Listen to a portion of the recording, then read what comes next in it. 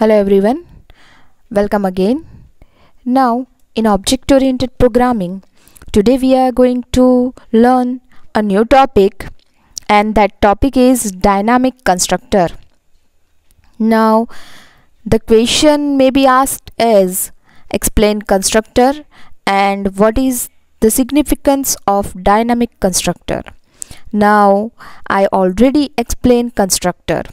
Now today I am going to explain dynamic constructor, which is one type of constructor.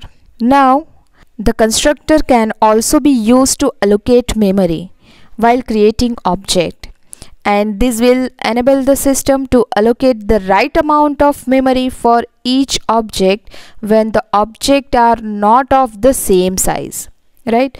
Thus the resulting in the saving of memory. We can create a different object with different size. Now allocation of memory to object at the same time their construction is known as dynamic construction of object. And here I am going to explain one program of dynamic constructor. Now in that, the program definition is, write a program that contains string class with data member length and name. Now in this program you have to join two name. Operation क्या करना है, हमें join करना है, दो string को join करना है. So for that, first take header file has include iostream.h and conio.h.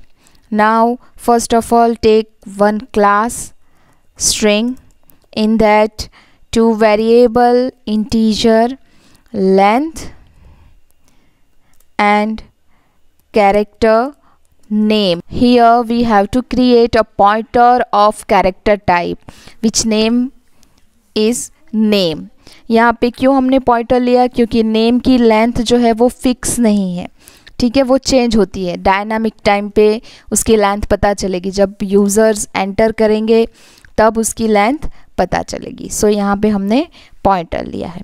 Now just take public data member. In that public data member में फॉर एग्जांपल हमने कंस्ट्रक्टर सीखा है, तो let us right constructor. First constructor, first is default constructor. In that for example string length is 0 और नल character होना चाहिए, ठीक है. So name equal to. Now memory allocation, dynamic memory allocation के लिए जो कीवर्ड यूज्ड होता है, ठीक है, वो कीवर्ड कौन सा है, न्यू. और डी एलोकेशन के लिए जो कीवर्ड यूज्ड होता है वो डिलीट है, ठीक है. उसका भी मैंने वीडियो एक्सप्लेन किया था आप लोगों को. तो यहाँ पे नेम की डायनामिक टाइम पे मेमोरी एलोकेट करनी है तो हमें न्यू कीवर्ड के साथ कैरेक्टर वेरिएबल में हमें लेंथ देनी पड़ेगी. लाइक अभी लेंथ कितनी है, 0 है, लेकिन हमें नल कैरेक्टर स्टोर करना है तो नल के लिए +1 देना है, ठीक है. That is code of default constructor. Now let us right parameterise constructor. In that declare one parameter कि हमें नेम एक्सेप्ट करना है, तो नेम के लिए हमने कैरेक्टर पॉइंटर लिया है. In that, first of all we have to find the length of this character pointer s. तो length find करने के लिए एक string function है strlen in bracket s. तो length function में क्या होगा, length find होके आ जाएगी, ठीक है. और जितनी length हमें मिली है वो length का string variable name हमें create करना है, ठीक है. So write name equal to new character in bracket. Length अभी कितनी है, फॉर एग्जांपल मैंने दिया है SYBCA, ठीक है, तो 5 कैरेक्टर होगा, तो 5 लेंथ में क्या आ जाएगा, उसकी string length 5 and null character के लिए फर्स्ट मतलब 1 लिखना पड़ेगा हमें, सो +1, ठीक है. नाउ जो हमने यहाँ पे S में नेम पास किया है वो कॉपी होके किस में जाना चाहिए, नेम वेरिएबल में जाना चाहिए, ठीक है. ये सेंटेंस से तो हमने सिर्फ मेमोरी अलोकेट की है, अभी वेरिएबल में वैल्यू नहीं आई है, तो एस से नेम वेरिएबल में वैल्यू कॉपी करने के लिए इक्वल टू से हम कर सकते हैं like name equal to S, ठीक है, लेकिन वो इंटीजर फ्लोट में कर सकते हैं, स्ट्रिंग में डायरेक्टली ऐसा नहीं लिख सकते, इक्वल टू से हम वैल्यू असाइन नहीं कर सकते. So for that we have another function and that function is strcpy in bracket. किस में कॉपी करना है? नेम. और क्या कॉपी करना है? एस. ठीक है, तो यहाँ पे नेम में वैल्यू असाइन हो जाएगी. ठीक है, नाउ डिस्प्ले फंक्शन, तो वो सिंपल फंक्शन होगा वॉइड डिस्प्ले जो हम रेगुलर करते हैं. In that just display name like cout/n and then name variable display करना है. ठीक है, नाउ जॉइन के लिए सपोज हमें फंक्शन बनाना है. For that void function name for example join. ठीक है, अब ज्वाइन करना है तो यहाँ पे हमें 2 स्ट्रिंग पास करनी पड़ेगी क्योंकि हमें 2 स्ट्रिंग जो है वो कॉपी करनी है. स्ट्रिंग रेफरेंस पास करेंगे तो ampersand that is address of string 1 and string 2. ठीक है, यहाँ पे हम कॉल बाय रेफरेंस कर रहे हैं, right. So now string join करने के लिए पहले हमें ज्वाइन स्ट्रिंग को थर्ड स्ट्रिंग में डालना पड़ेगा. ओके, यहाँ पे क्या होगा, जो ज्वाइन फंक्शन को कॉल करेगा वो फंक्शन, वो जो ज्वाइन फंक्शन को कॉल करेगा वो ऑब्जेक्ट के नेम और लेंथ में वैल्यू डालनी है.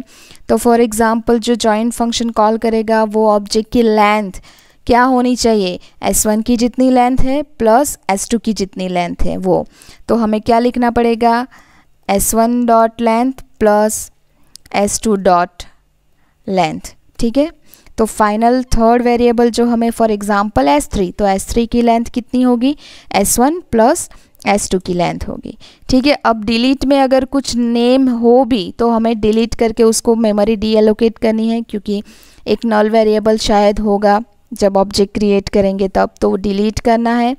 नाउ नई मेमोरी एलोकेट करनी है. So name equal to new character length as it is क्या देनी है, length +1 for null character, right. अब नेम वेरिएबल में फर्स्ट ऑफ ऑल हमें फर्स्ट जो स्ट्रिंग है s1 की स्ट्रिंग वो कॉपी करनी है और उसके साथ s2 की स्ट्रिंग को ज्वाइन करना है. सो str पहले कॉपी करनी है तो strcpy क्या नेम में हमें s1 डॉट नेम को कॉपी करना है.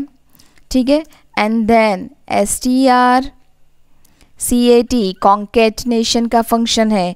ठीक है, नेम के साथ एंड में कौन सा कॉन्केट करना है, s1 डॉट नेम कॉन्केट करना है. ठीक है, राइट. सो ये हुआ हमारा join function and class complete. Now let us right main function. Here I right the structure of integer main. Now just declare string class का object for example s1. In that for example हमने लिखा है रॉफेल first string. ठीक है, and another string को हम declare करेंगे s2. तो यहाँ पे s1 और s2 ऑब्जेक्ट जब कॉल करते हैं तब कौन सा कंस्ट्रक्टर कॉल होगा, पैरामीटराइज्ड कंस्ट्रक्टर कॉल होगा जिसको हम बोलते हैं डायनामिक कंस्ट्रक्टर. ठीक है, सो सेकंड ऑब्जेक्ट में हमने लिखा है bca वापी. ठीक है, अब कॉन्केट हो के स्ट्रिंग थर्ड स्ट्रिंग में क्या बनना चाहिए, s3 में रॉफेल bca वापी बनना चाहिए. तो हमें क्या करना पड़ेगा, s3 फंक्शन को हम कॉल करते हैं s3 dot join in bracket s1 comma s2. ठीक है, तो जॉइन फंक्शन में s1 और s2 की रेफरेंस पास हो जाएगी. अब तीनों स्ट्रिंग को हम डिस्प्ले करते हैं like s1 dot display, s2 dot display and then s3 dot display. Clear.